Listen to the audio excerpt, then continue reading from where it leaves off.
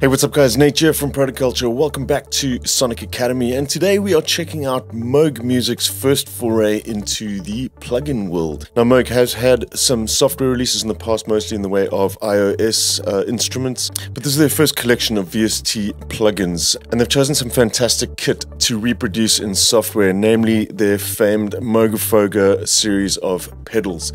Now these were introduced in 1998 and were in production for about 20 years until recently they were discontinued. I believe they had stock at one point of the filter and the phaser, but you cannot get these in hardware anymore. And these guitar stomp boxes have achieved a sort of legendary status over the years, so it's great to have these now in software.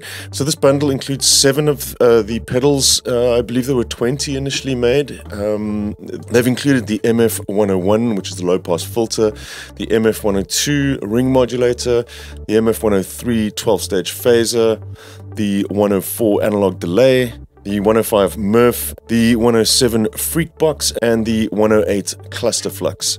So 7 pedals in total. Let's dive in. We're going to take a listen to what they sound like, look at some of the controls, and they've got a neat little trick up their sleeve as well that we'll check out in just a bit. Let's dive in and take a look.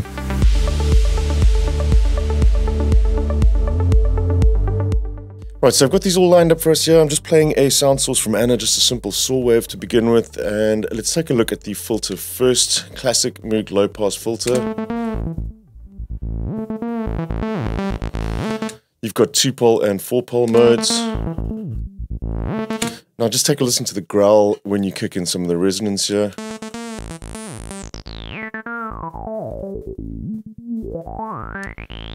You can link the output so you can drive the filter quite a bit harder as well. Let's bump the resonance all the way up.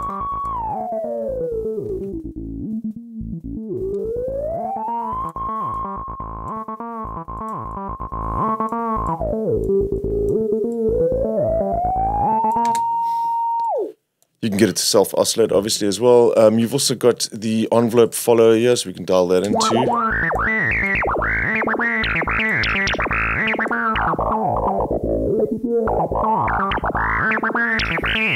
And just a gorgeous tone that you get out of that. It's a real proper growl that you get from this filter. Now all of them have some additional settings that you can tweak from the back end here. You've got a stereo envelope for this one, and then the response time for the envelope that you can tweak too.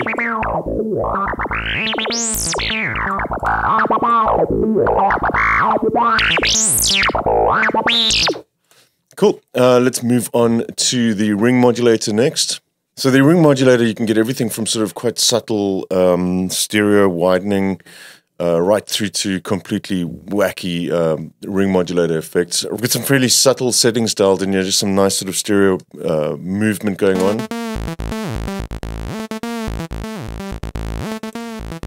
We can bump up the frequency.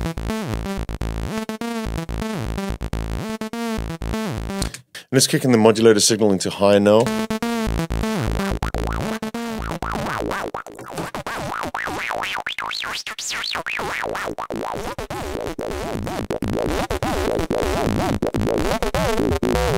We've also got the LFO modulating the carrier's frequency as well.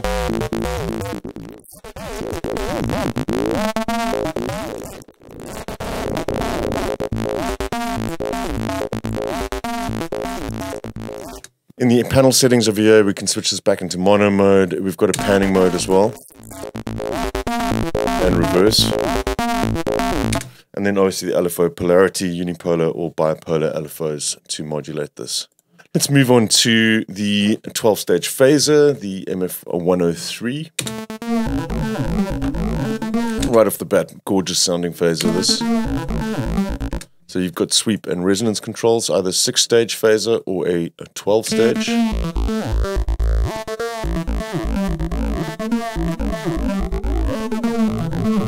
And then obviously the modulation amount for the sweep via the LFO.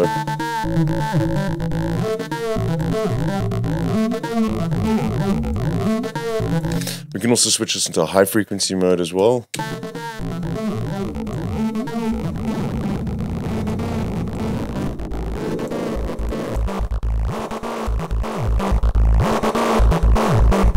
Let's take a look at the back panel again. We're in a stereo mode here right now, and then we've got some additional output modes that you can do as well.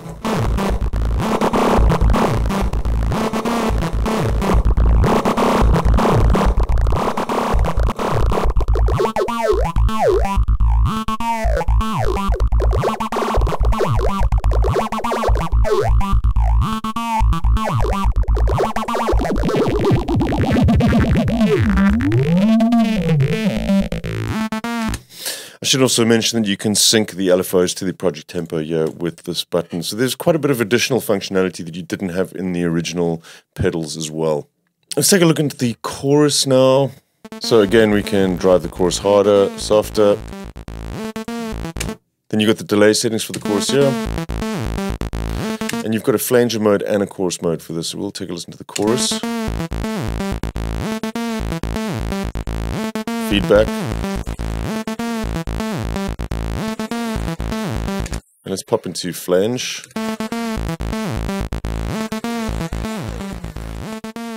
Then you've got a mix style here for the overall effect.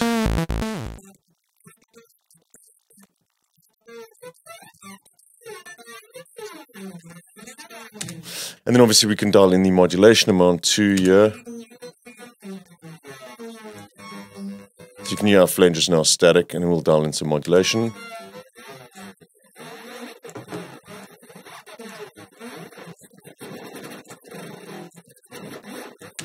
You can sync the LFO once again. Let's dial in some SNH.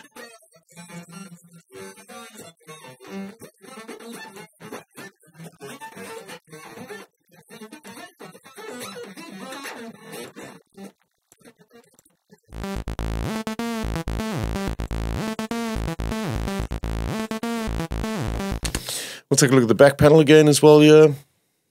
So we've got the tone, which is the legacy tone from the pedal. We've got a modern tone, which is obviously much cleaner. We can also switch the delay type for the chorus to a ping pong, giving a more stereo feel. And then we've got some loose and strict timing. We can also change the phase for the output of the chorus as well.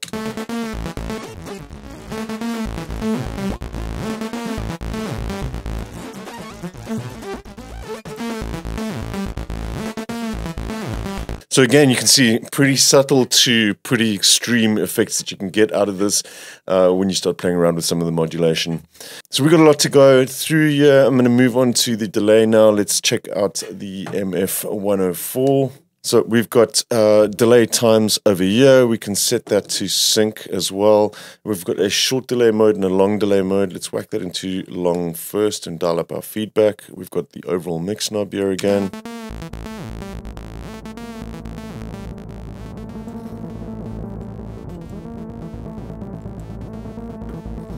Drive that a little bit more.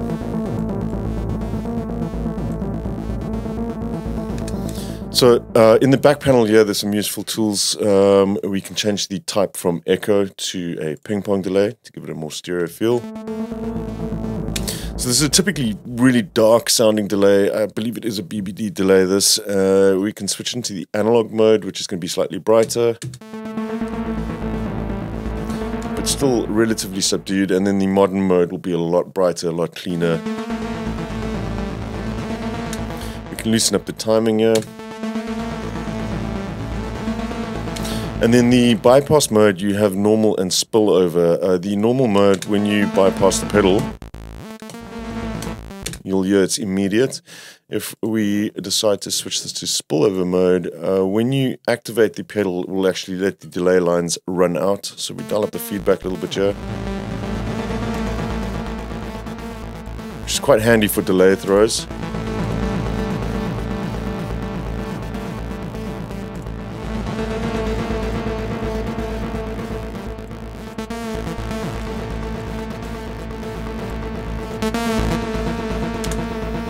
Then we can also modulate the delay line as well, the pitch of the delay or the speed of the delay. We'll switch this to a sine wave, and let's just dial in some slow modulation first.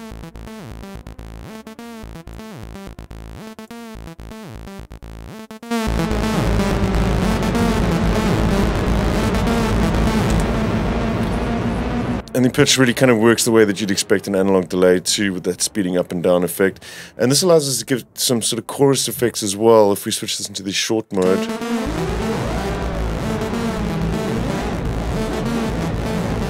Just a small amount of pitch modulation.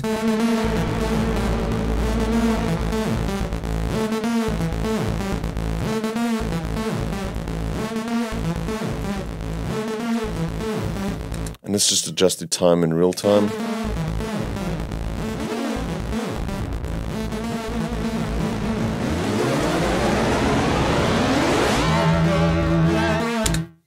Here you go.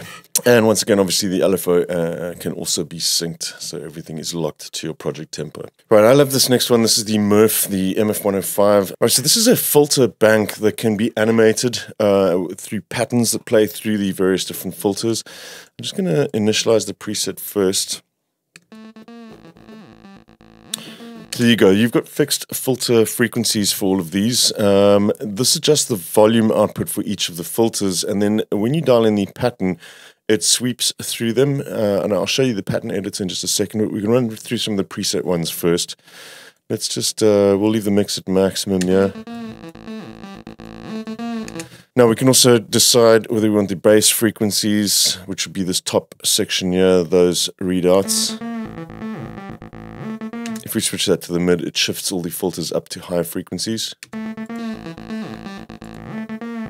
We'll leave it down there for now. Now let's just engage the pattern and take a listen to what is happening here. So let's sync the rate. And we can play around with the envelope shape.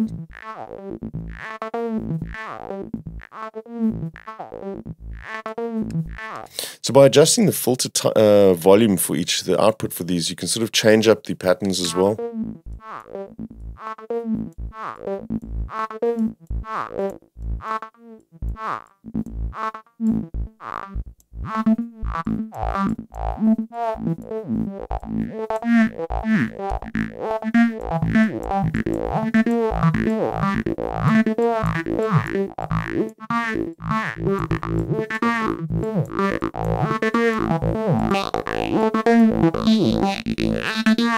Now in the additional settings menu here, we've got an actual full-fledged pattern editor, and this is really cool because you can actually dial in the amount of steps for each one. You'll see you've got a really large amount of steps that you can put in here, but you can do sort of polyrhythmic stuff for this as well. If we clear this entire pattern, we can adjust the amount of steps for each frequency. So we could have 5 there, maybe 8 over there, so on. So you see adjusting the amount of steps for each one, so you're not playing through a fixed amount for each pattern. And then on top of that, I'm doing that with a right click, and then from there onwards you can then enable the filters in the pattern as you see fit. And whenever these are highlighted, that is going to sound through the respective filter that you have here. So we can play that back now. We can then also pronounce the peaks. There's an alternate envelope mode, and we can switch this into mono as well. And then obviously adjust the output of the filters.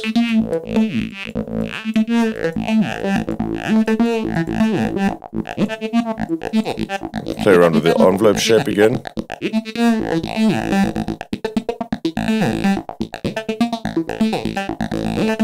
So that's more of a ramp down and then a ramp up. Now, this is really, really great on sort of pad material as well. I'm just going to enable a pad sound to play here rather, so we can take a listen to this. I'll grab one of the preset patterns again, take a listen to this. And just so you can see the difference. That's the signal I'm feeding through this. We'll back down on the drive slightly. And let's enable this again and maybe slow down the rate. And let's switch this into stereo mode.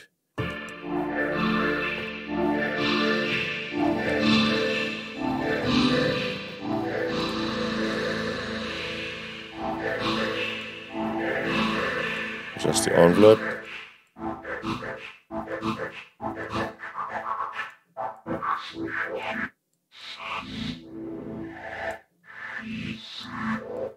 So you get some really lovely movement under this one.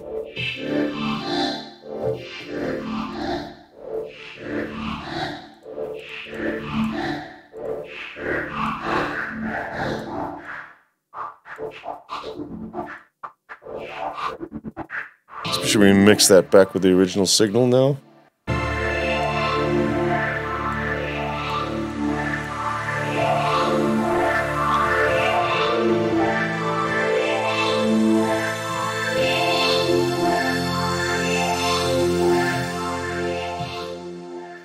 Cool, so let's check out the last one, the FreqBox. Now this one's an oscillator which tracks the pitch of the incoming signal. We'll just set this to the initialized preset quickly. I'll show you what this does. You can get some really nice sort of distortion effects out of this by using the FM and modulating the VCO that's tracking your pitch on this one. So let's take a listen. I'm going to bring the saw wave back in here. And let's activate this. Right, so let's mix in the oscillator amount. So you can hear there's our oscillator. We can select between a triangle, a saw wave, square, or pulse. Come back to our square wave here. You can also dial in amount of FM.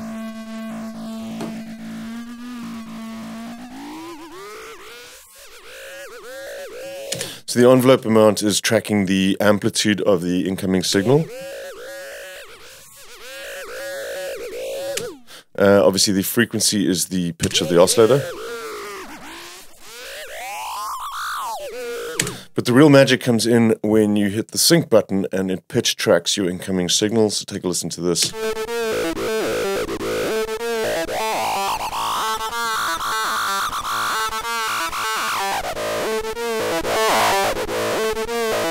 So you can mix this back with your original signal now.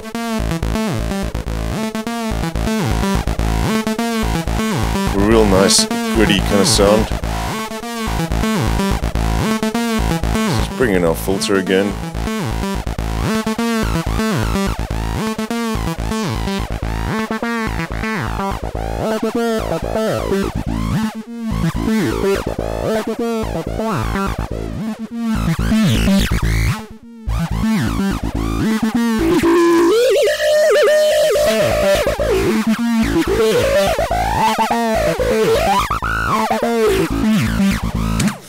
Really, really cool. I just love the tone that I'm getting out of these. So again, stereo mono settings there, and then your envelope controls, which can be frequency and level, or if you want to exclude the level from that only, you can just have the frequency.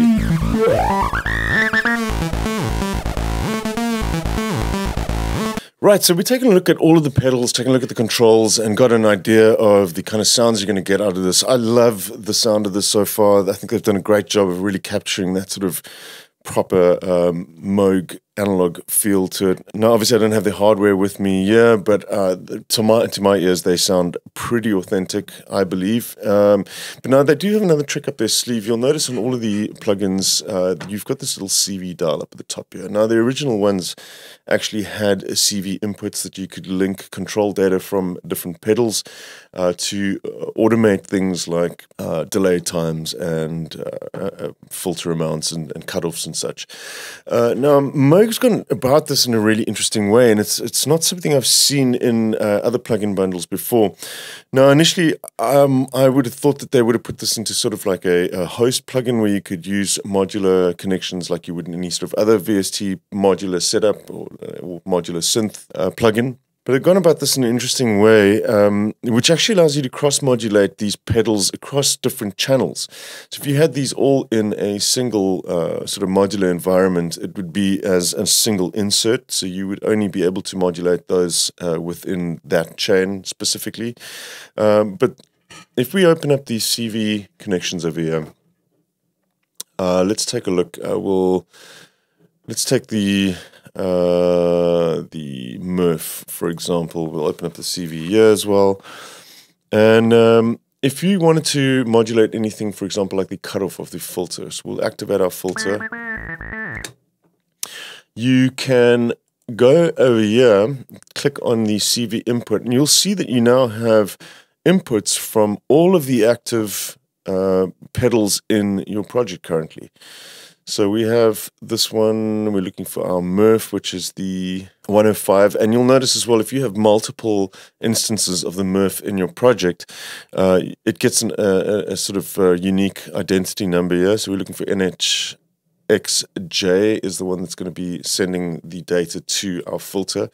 So we can use the output of the sequencer phase, for example, and input that into the cutoff controls. So let's just zero the amount of envelope tracking for this. And you'll see we actually get a readout now. The filter is being modulated by the phase of this pattern that's been generated here. And obviously that can be adjusted by the rate. So you'll see that slows down over there now. If we speed this up, the phase is faster. So we can now take a listen to our filter. Even if this one is deactivated, we're still getting the modulation from this phase coming through to this one. And let's just sync this actually.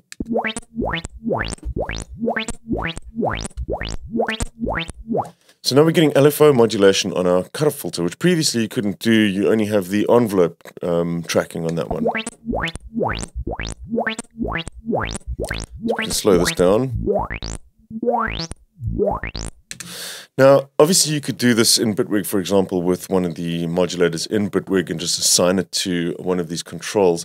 But you can't do that in all DAWs. And what's interesting then is you can have this sort of mimic the movements from different effects in your chain as well. So we activate this one as well. They're now synced, and we could cross-modulate other stuff here as well. Let's open up something else. For example, let's take the, or actually open up the CV for this one. Let's take a look at the LFO. Let's take a look at the mix here, so we can modulate the mix with. Let's go for the envelope from the filter. So we've got the envelope dialed in here, and let's dial this one up.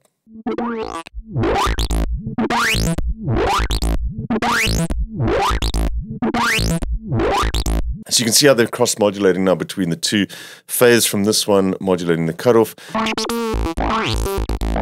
And then obviously the envelope from this affecting the mix on this one here. And this goes for pretty much anything on any of these. If you open them all up, you've got various different controls and settings. We could adjust delay time as well for the delays, or let's maybe modulate the mix of this one from the LFO on the ring modulator, for example. So now we're modulating the mix over here. We can sync the LFO on our ring modulator. And let's check the LFO into sine. There you go. Now we can activate our delay.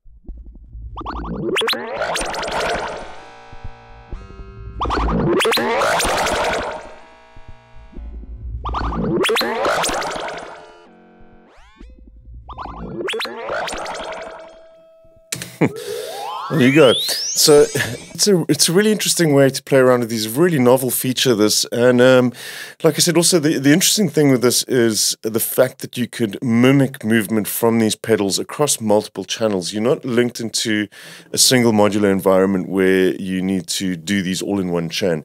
You could have movement from the filter on a bass channel, animating the phase of something else on a pad somewhere else in your track. And yeah, you could really kind of go to town with complex chains of these, and very, very cool feature that I think is very well implemented into these plugins from Moog. Right, so that's pretty much a wrap. Just to look at all the features in this, I do recommend you go check these out. If you are looking for something that has an authentic analog feel to it, I think these are fantastic. They are available now from Moog as VST and AU plugins. Yeah, so I'm actually looking forward to seeing what they come up with next. I hope you guys enjoyed this, and I will catch you soon right here at Sonic Academy. Till then, take care. Cheers.